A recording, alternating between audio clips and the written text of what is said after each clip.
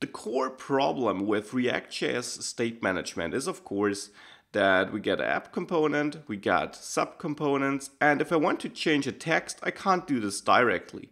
Instead, I have to inform the parent, change the text there, and if I got additional components, well, then it gets even more complex. Therefore, Redux has a different approach.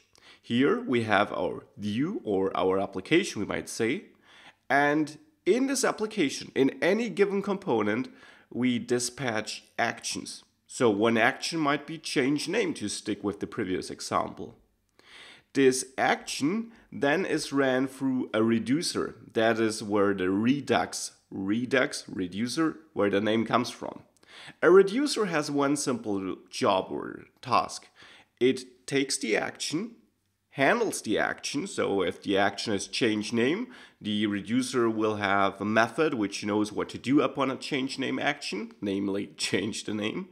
And it will then take the old state and manipulate it in a way that it now reflects this action. So it takes the old state, adds or executes this single action on the old state and gives us back a new state.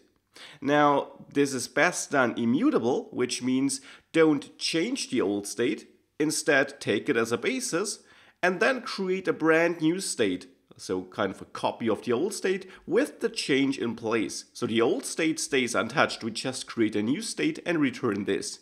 Note, you don't have to follow this immutable approach, and I will come back to this in a future video, but it's a good practice to do so because it gives you unique states in your application, which makes it very clear at which point of time you had which state.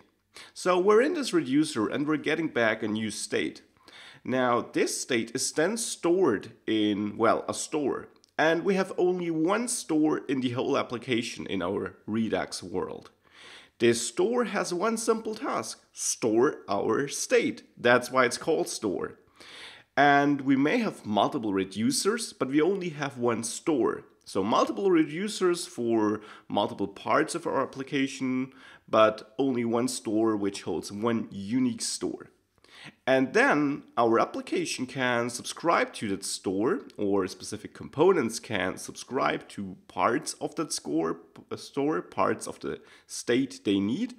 And whenever the state is updated and therefore a new state is passed to the store will automatically send it to all the components interested and the application will update. So back to the previous example, we had our app component with all the other components here, but now we also have the store. And if we want to change something in the user component from the main component, well then we dispatch the action and reduce the state or change the state, and then we pass the state to all the components interested. That's all. So that's the theory. Let's start seeing this in action.